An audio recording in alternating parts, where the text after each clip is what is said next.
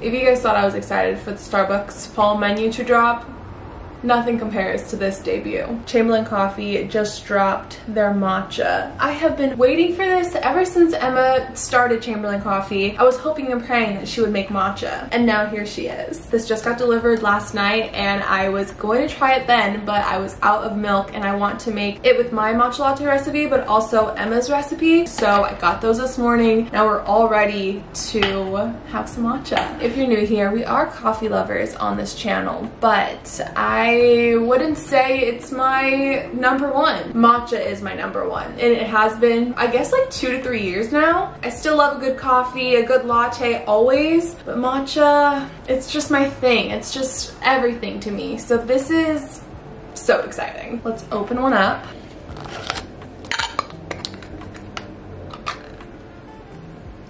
Oh my goodness. That is a beautiful brand new tin of matcha. It's a standard matcha tin. It's 1.5 ounces, and this was actually $20, which is an amazing price. Matcha can get pretty expensive. Some of my favorites are like $40, $50. So if I can get a great quality, amazing tasting matcha for 20 bucks, I'm all in. And I love how they kept it super sleek with the packaging. They had the little directions on the back. It says the ingredients are organic Japanese matcha powder, stone ground from premium Japanese tencha leaves, and it's certified organic by OCA Japan. Let's do a smell test. It's not too fragrant, but once we add the water, we could get a better smell. I will say, if we were to compare it to another matcha, let's use this one. It is a lot lighter than the typical matchas I use at home. I just wanted to do a side-by-side comparison to look at the color, but again, it's $20, so you're not paying for the highest of highest qualities. If they were to come out with a $40 one, most likely it'll be more vibrant in color, but this is a standard, still very good matcha. Look at me being all technical, like a real review channel. I'm going through all the steps because I've been waiting for this moment. I start out with a bowl, my sifter, I get 1 teaspoon of matcha, and then we are going to sift that out so there aren't any clumps in it and it's very smooth. Add about 2 tablespoons of water. I don't really measure this out, but just kind of eyeball it. You can always add more. And then whisk in M motions until foamy.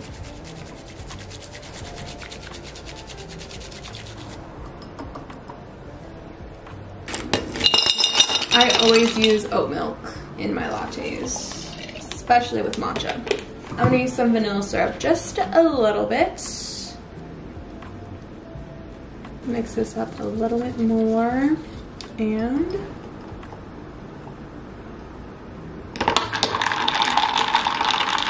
ooh, baby, baby, baby. That is a cutie matcha. It looks darker in person.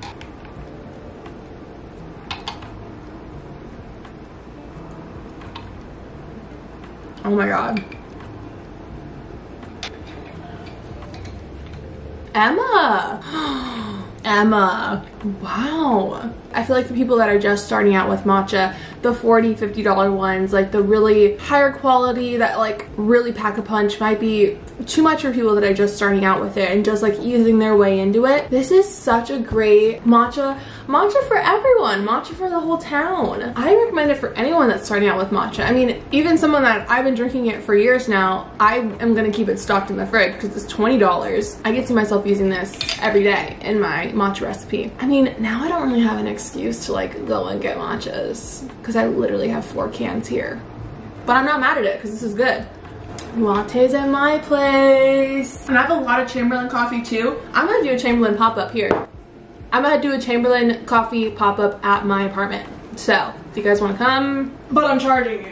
Just so you know. It's definitely lighter than my typical matchas, and that's just because, as we saw, the color isn't as vibrant, so it's expected, but still very good. Since we tried it in my recipe, now we need to try Emma's recipe, which I'm a little nervous for because it's very different than the typical matcha lattes that I drink, but she says it's good. Since it's her matcha, I think it's just right to do her recipe. So let's try it. We'll try it out, but I'm nervy. I'm pouring it into this glass because I want to make it in here. We need to stay on brand. But these are from Crate & Barrel. They're so cute. Sift 2 teaspoons of matcha into a cup, add 1 to 2 tablespoons of hot water, whisk together, then add a mixture of 1 cup of water, stir, ice, pour matcha, and add favorite dairy-free creamer. Okay, so she uses 2 teaspoons of matcha.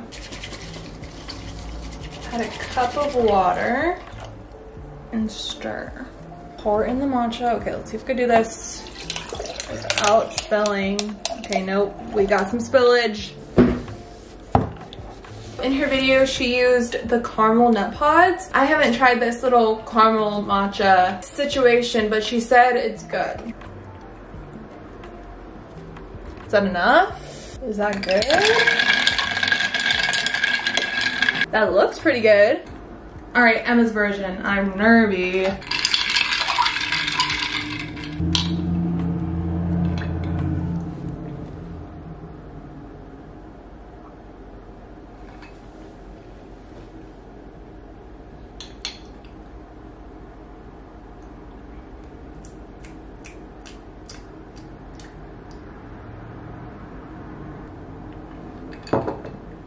It needs something.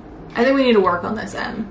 Let's do, I just like vanilla with matcha. So maybe if I got the French vanilla nut pods, and that would have been a little bit better. I have tried that before actually, but I didn't make it with like, you know, the water and stuff. So let's add a little bit of syrup, Emma. Are we okay with that?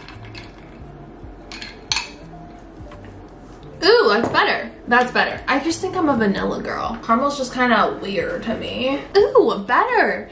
It's very, very light. I mean, obviously it's like mostly matcha and water. I'm a fan of that. I am. I do think, sorry, me just tweaking Emma's recipe. Let's add some cinnamon. I think that with the caramel, this could be a good thing.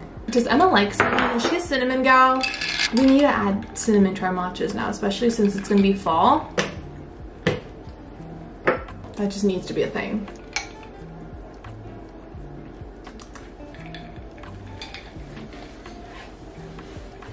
I'm a fan of this, but it's dangerous. Because it's so light and refreshing, I feel like I would crave this like 5 times a day. Because you know my normal matcha is like, it's mostly milk. It's not as refreshing, obviously. This is something.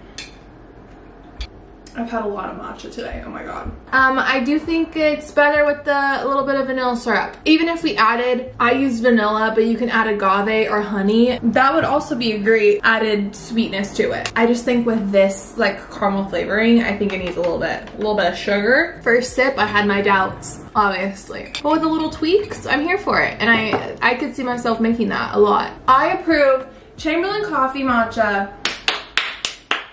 I approve. I'm here for it. Miss Chamberlain.